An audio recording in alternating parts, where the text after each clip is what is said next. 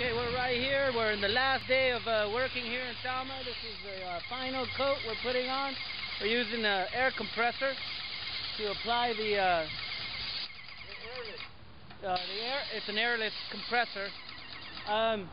What's the name of that varnish? Everclear? Anyways, it's a sort of protective anti-graffiti varnish. Clear. Hold up, clear. It's a clear coat. No more. And we're barely going to have enough to finish up the whole wall.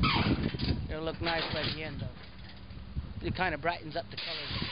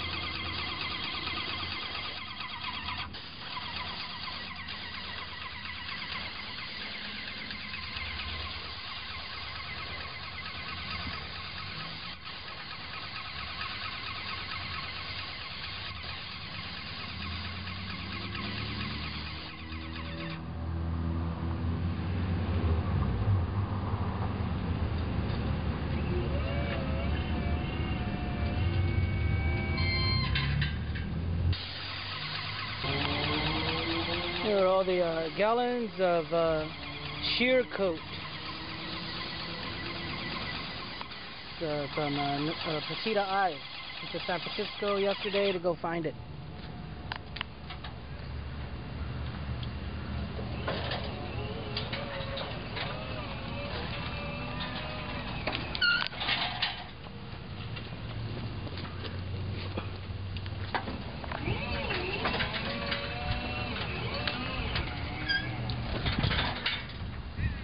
Okay, you might have to filter.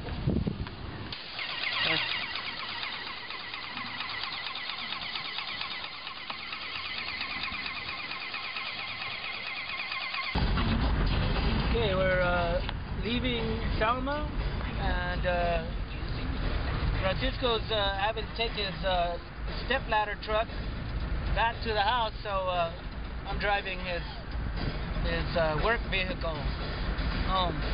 It's our last day, and hope you guys enjoyed the video, because we know we did, and we hope you enjoyed the mural in the years to come for Selma.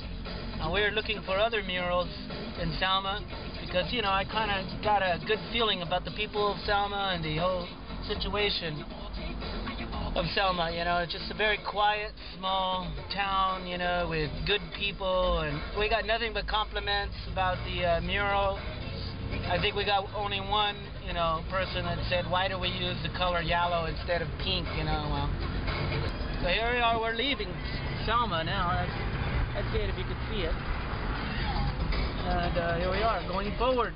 There's Francisco's truck right there. He's going down the Golden State Highway, Golden State Freeway.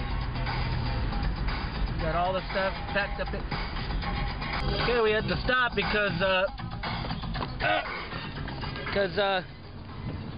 we got to make sure that the wheels in this truck are working really nice. They look all right? Check these here. That looks fine. That one looks fine too. Check over here. That looks fine. They all look fine. Do is take a picture of all this beautiful landscape that is around here, you know. There's like indications of rivers running through here.